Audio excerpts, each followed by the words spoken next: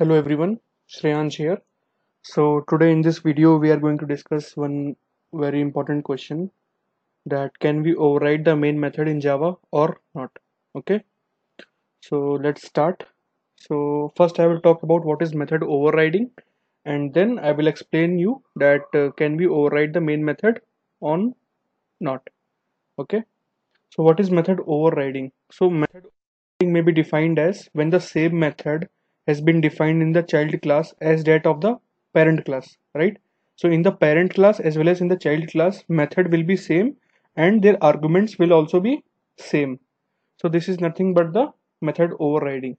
And for method overriding, inheritance concept is prerequisite. So if there is a inheritance between the parent and the child class, then only method overriding is possible. Okay, so let's move to Eclipse IDE, and then I'll start with the coding part, and it will be more clear. So what I will do is I will create the parent class. Okay, so I have created one class parent, and in this parent class I will create one main method.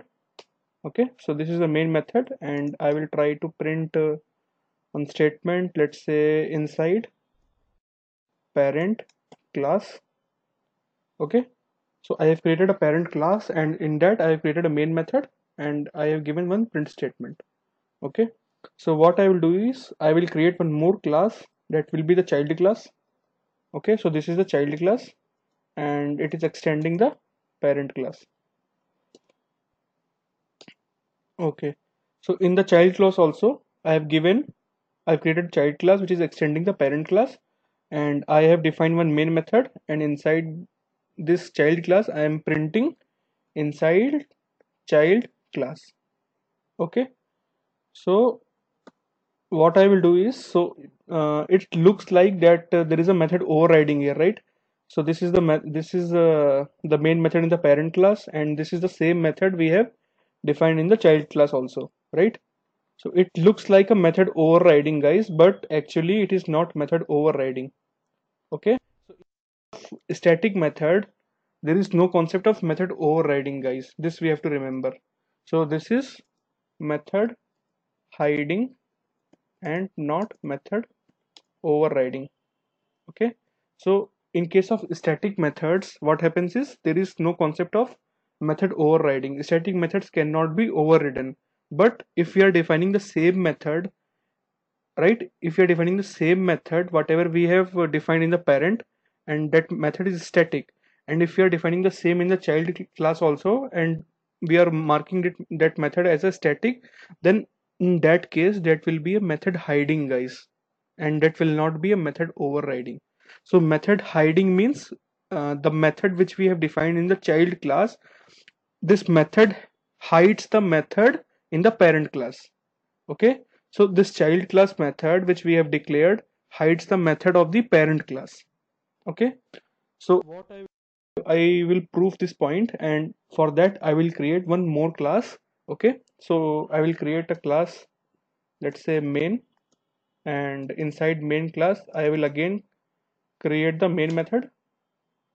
Okay, so this is the main method, and inside the main method now what I will do is I will create three object. Let's say parent p is equal to new parent. Okay, and let's say I will call p dot main. Okay, so main method is accepting string array, so we have to pass the string, and we have to pass some size of the string, let's say 5. Okay, guys, so now what will happen? So what happens is, in case of static method, compiler only checks for the reference type. Okay, so this is really important, guys. In case of static method, compiler will only check the reference type, whether the reference type is of parent or child. So what happens is, in line number 19 I have created the object of parent class, and in case of static method, compiler will check the reference type, and reference type is of type parent. Okay, so compiler will decide that which method has to be called. So in this case, the reference is of type p, so parent class main method will be called. Okay guys, so if I run the main class, so you can see that parent class main method has been called. Okay, so now what I will do is I will create two more objects. Let's say parent p1 is equal to new child, and let's say child c is equal to new. Okay guys, so I will call with the reference p1 dot main, and let's say same string I will pass, same string array.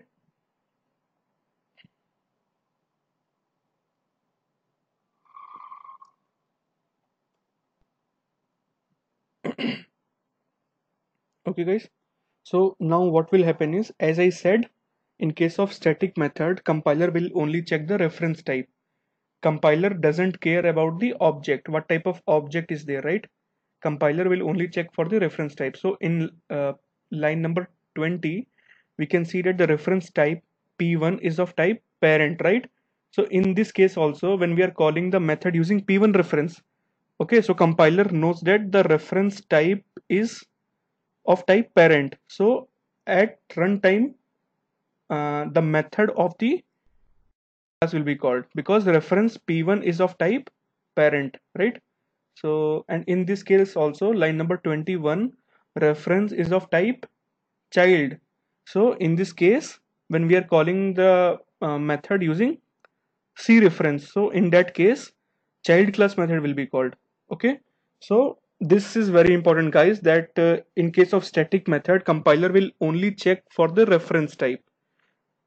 Based on the reference type, it will call the method of the, I mean at the runtime, corresponding method will be called based on the reference type. So in line number 19, p is a reference type of type parent. In line number 20, p1 is a reference type of parent, and in 21, c is a reference type of type child, right?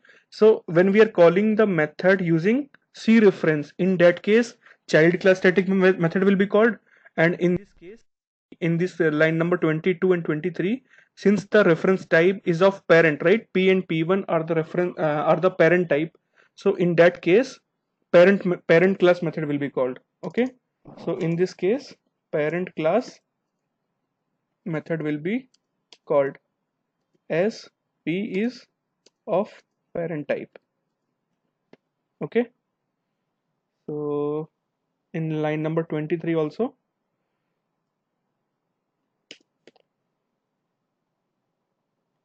as p1 is of type parent type, and in this case child class, right, as c is of type child class. Okay, so the summary is, based on the reference type, compiler will, at compile time only, it will be decided that which method will be called. Okay guys, so let me rerun this. So I will run as Java application, and I will run the main. So you can see that in this case, line number 22, inside parent class we are getting the output. For line number p1, for p1 dot main, line number 23, in this also we are getting the output as parent class, right? And for line number 24, you can see the output is inside child class.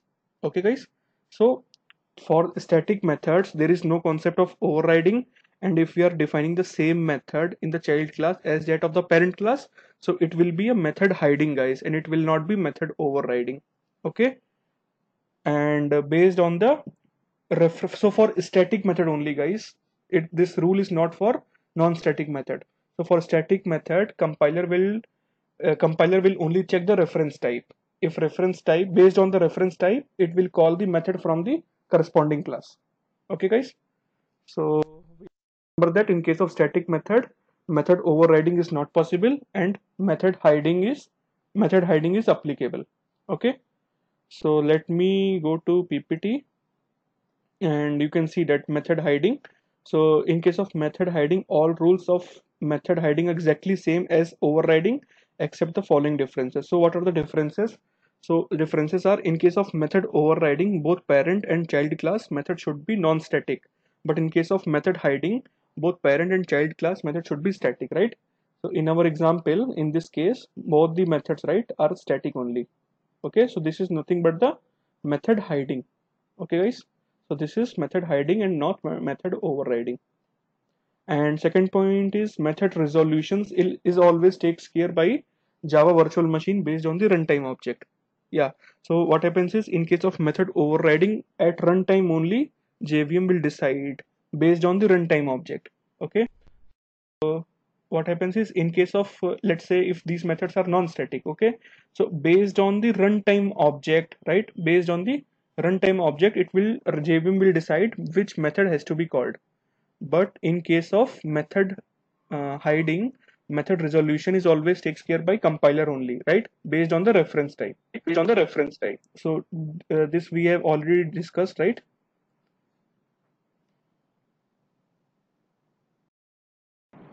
So you can see that based on the reference type only we are getting the output, right? And the third point is, overriding is also considered as runtime polymorphism, dynamic polymorphism, and late binding. But method hiding is also known as compile time polymorphism, static polymorphism, and early binding. So these are the 3 points for the differences between method overriding and method hiding, guys. So I hope there is no confusion, and this is really important question, guys. So please check this video, and so please like the video if you think that this information is useful for you, and please share with others also. Okay, guys. So thank you, guys. Thank you for watching this video, and please subscribe the channel to get further videos on core Java, Selenium WebDriver, and web services testing. Thank you.